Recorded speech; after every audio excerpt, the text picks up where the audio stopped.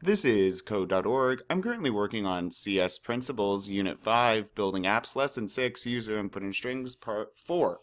Importance of double quotes. You may notice that the strings we've seen are wrapped in double quotes.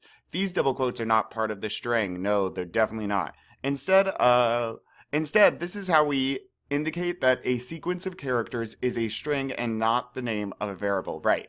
The letters, anything you enter on the keyboard, you want to have it in quotes if it's part of your string.